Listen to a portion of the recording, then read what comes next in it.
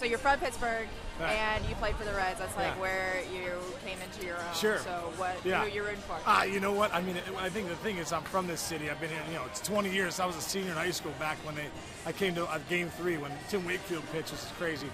But I played 8 years with the Reds, and that's where I really got my bulk of my career. I feel like that was home for me too. So I'm really riding the fence, really. I mean, I honestly, I've probably been riding the fence on this series, and it's just weird, to tell you the truth.